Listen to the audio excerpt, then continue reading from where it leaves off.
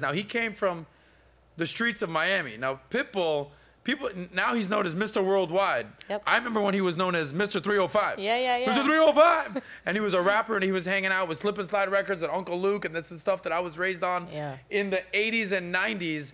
And it's amazing to see Pitbull's success. But a lot of what happens was when you find your voice and you find your niche in this world, you know, they say that it's your job to find what you want to be in life, find your gift, but then you should give it away. There's a famous quote about that. And that's exactly what Pitbull is doing, is he found his gift, obviously singing, making music, making hits, but now he's giving away knowledge. And I think it's very important, and that his commentary on young people today is completely necessary at this time. And basically he's saying, listen, it's official. We've officially lost the art of conversation amongst actual people. Social interaction, it's been relegated to Instagram DMs and dating apps, right? So Pitbull actually had this to say about the state of society today, especially amongst young people. Let's play this clip with volume. A society as they live, they say what social media is the socializing, what reality TV is the reality. So therefore, you don't have really kids that are doing this anymore, having this conversation, look at each other in the eyes, give each other a firm handshake. They live by these two words, it's followers and likes. And I tell them, man, hey, you don't want to be a follower, and who cares if they like you or not? What you want to be is a leader and unique. Leaders make a difference. Leaders are the ones that take risks. And my teacher, Hope Martinez, who changed my life, and you'll hear me always talking about it because it's the truth, she told me the biggest risk you take is not taking one. So in these times, you got to be ready to take risk. You got to be ready to feel uncomfortable, because that's what makes you create solutions. Today's society, as they live, they say with social media is the social... Joey, all right, love what he said. They say social media today is to socializing as to what reality TV is to actual reality. We all know that reality TV is scripted and is not reality. Just like social media is not actually socializing. I also love what he said about social media is basically relegated to followers and likes. Forget about followers and likes. Be a leader and be unique. Yes. The last thing that I took from that was you need to be comfortable with the uncomfortable. I'm not that dude with a million different quotes up, okay? I think I have 3 quotes in my office, okay? One of them is save that money. We all know that, okay? Yes. The other one is from The Bronx Tale with Chaz Palminteri, which is so amazing to me that we become friends and content creators together, because I used to write down this quote every day of my life in my teens and in my 20s, and I was solving for what the hell I was doing with my life. And that quote is, the saddest thing in life is wasted talent. And I said, Adam, you're a talented dude. You got it going on. Figure it the F out. I didn't know what I was going to do. I didn't know where I was going. I just know that I had talent. And it's incredible when I'm doing podcasts with Chaz Palminteri, I'm like, dude, I used to write your famous quote every single day on my to-do list, every day. And he goes, oh, here's a card that said the saddest thing in life is like, I give it away to everybody. I go, this is surreal. But the third thing that I have quotes on my desk is your comfort zone will kill you, okay? And that's essentially what Pitbull, the basic premise of what he's talking about right there, is that you have to be comfortable being uncomfortable. If you're constantly in the confines of your home, if you're constantly not exploring, if you're constantly not basically reaching out and getting out there and exploring the world, it's like you're never gonna grow. Growth comes from being uncomfortable. Anytime you've done anything big in your life, it's because you were vulnerable, you were uncomfortable, you weren't ready for it, you weren't unsure of yourself, you didn't know the confidence. But what happens as you develop confidence, as you become more competent. This is something that we talk about with Fresh and Fit. But everything that you do in life, it's going to snowball the more and more that you build confidence, okay? I remember the first freaking podcast video I did, okay? I was like, hey, everybody. Like, that's what happens. The first time I did stand-up comedy, I'm like, hey, I'm a stand-up comedian, okay? The first time that I played football, they put me in the game in varsity in 10th grade. Bro, nearly pissed my pants. Senior year, I was the captain of the team, MVP of the team, all county, led the county in receptions as a wide receiver. Good things take time, but you need to get out of the house and get comfortable being uncomfortable in order for these things to grow. Everybody, you know, how long does it take a tree to grow, right? Could take years, could take decades, but people want to just plant a seed and see a tree. That's not how this thing works. That's not how investing works. That's not how money works. And that's not how personal growth works, investing in yourself. Right. So I think at the end of the day, Pitbull is killing this thing. And at the end of the day, he talks about being a leader, not a follower, and not being so concerned with likes and being unique. I remember when I asked you a question one time about what you think is the most attractive qualities in men: charisma, ambition, being handsome, being this, being that, and you said leader. Yep. That to you was like such a great quality. Yes. What is it about being a leader that resonates with you as a woman? To me, I think being a leader is you're accepting responsibility in all areas of your life. And that's sometimes hard for people. I think sometimes you think leader, it's only in one area or a specific area. But to me, a leader is that you're able to take everything that you have as a challenge and take it, you know, to the next level, and be an example. And it's not saying that the leader won't make mistakes. A lot of time people think leaders are perfect, but believe it or not, they're made up from their mistakes and their past. So to me, I think being a leader is taking the ultimate responsibility of your life and accountability. And I think that's attractive. A lot of the time today when, you know, there's trends going on and you know, everybody wants to kind of follow the flow, I think how you find leaders is the people who go against that flow and create a new community and environment and story. So to me, you know, leading is great. Love that. So anyway, shout out to Pitbull for his advice. So you might be saying, all right, cool. Sos, I hear you. Thank you, Pitbull. Thank you for the advice. Get comfortable being uncomfortable, all right?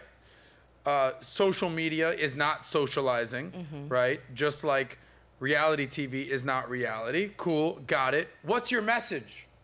What can I do about this? How can I not allow my comfort zone to kill me? Well, according to an NYU professor, it's actually very simple, okay? And it's actually come down to 5 words. I just had to count it out. There you go. You can count. Might be 6 words. I can count. But it's actually very simple. Professor Scott Galloway, who we've covered on the podcast multiple times to talk about the decline in men and the feminization of men and what's wrong with men, he actually said that the solution is actually very simple for men. So would you like to know what the solution is? Yes. Okay. His solution is get the fuck out the house. Simple. That's his simple solution. Get the fuck out the house. There you go. It's 6 words. Let's hear it in his own words. Oh, audio? I think. The amount of time you spend at home is inversely correlated to your success professionally and romantically. Should restart it. You be at home. That's what I tell young people. Start home over, is Joe. for 7 hours of sleep, and that's it. The amount of time you spend at home is inversely correlated to your success professionally and romantically. You need to be out of the house. Okay. Get out the house. You know, Kevin Samuels used to say, life happens outside the house. It's so amazing that you can be completely different. Kevin Samuels, godfather, OG of the red pill, that's one community. Professor Scott Galloway, super liberal guy, okay? NYU professor, okay? Also says the same thing. If you're a man and you're sitting in the house all day, you're missing the world. You know, Ferris Bueller said, listen, you know, sometimes you got to stop and smell the roses or the world's going to pass you by. That's exactly what's happening. I remember Timberland did a remake with Justin Timberlake back in the day, and it was Dance. Don't hold the wall, don't hold the wall. And that's indicative of what's going on here.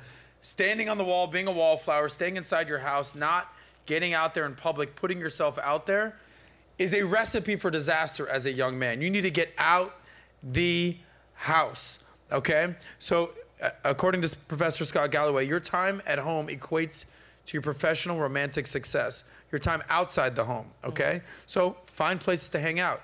If you're not working, be socializing, be networking, be at the gym, be at bars, be at happy hours, be at events, go talk to chicks, go recruit, go be recruited, go hang out, meet women, get approached, get rejected. It's all good. Come here, go there, say hi to a girl, take her home, take her back to your place, go meet another chick, go meet a business partner, have fun, go out, don't go home.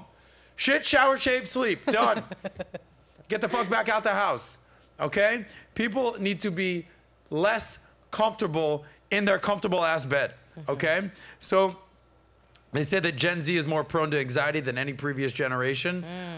Get out the house, have some success, fail a little bit, get as many at-bats as possible out there, IRL, in the real world, in real life. In life. Okay? I was like, WL. Right. WTF, Sos. All right? In the real world, in real life. Yes. And I think it's so funny.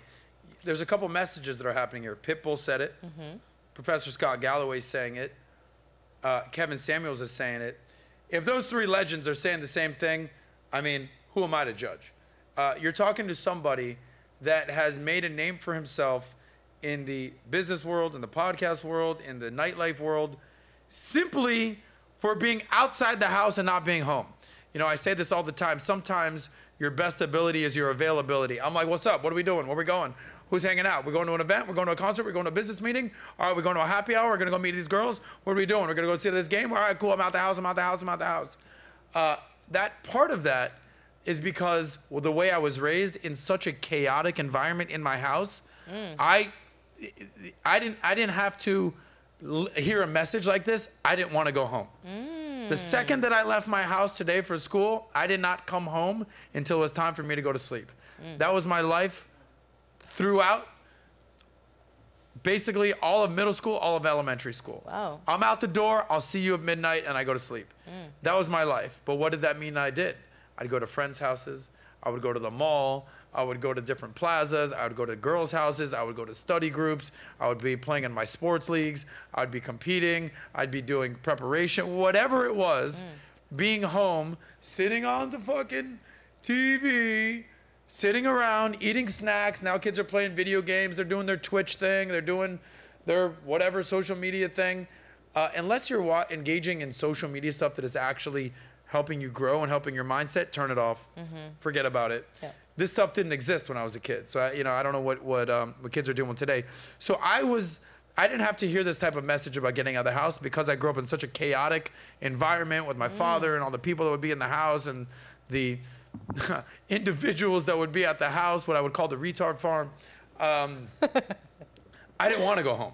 So I was forced to go make friends and go forced to meet people. Wow. But sometimes when people have it so good, they could just sit in their house, they're on the confines of their comfortable home, in their room, on their computer, on their laptop. They don't need to go out. They can get an Instacart if they want food, Uber Eats, they can get Amazon. Anything you want is at a fingertip. You literally don't need to leave the house these days. Yeah. Okay? So some people need to force themselves to get out the house. Okay? So if all those guys are saying this message, I'm just going to reaffirm that message. Shout out to Pitbull, Kevin Samuels, Professor Scott Galloway. Ladies and gentlemen, get out of the house. So if you like that clip, click right here to watch another, or if you want to watch the entire SOSCAST, click right here.